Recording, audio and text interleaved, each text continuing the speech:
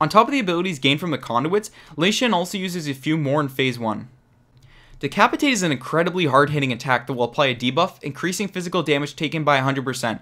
When this ability is about to be used, the other tank needs to taunt the boss and the other needs to run away from the boss.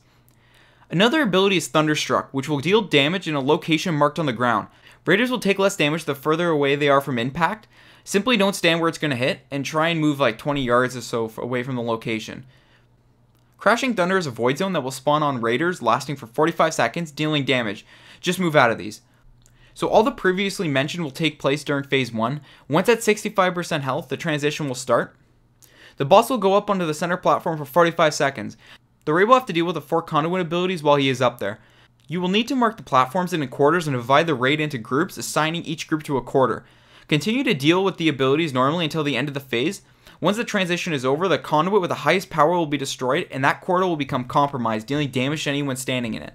At the beginning of Phase 2, the remaining conduits will have their power reset to 0.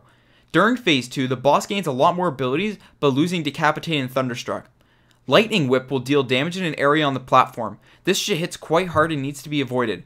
After impact, the attack will also leave lightning on the ground, which will deal decent damage to people who walk over them. You're actually able to hop over these.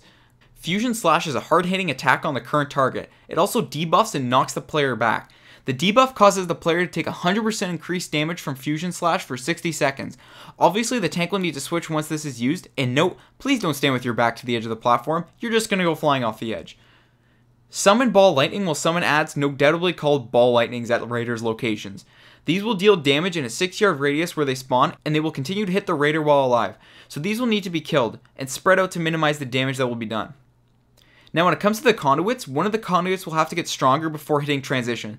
So assuming you got rid of the east conduit, go ahead and power up the north conduit, meaning make this conduit last and make it the one to level up. Make sure the first 2 conduits don't level up. Once you get the boss down to 30% health, then the next transition will begin. The same thing will happen in this transition, but 1/4 of the room will be compromised already. If you're assigned to the quarter that is compromised, then just go to any other quarters of the room. Just don't go into the quarter that is compromised.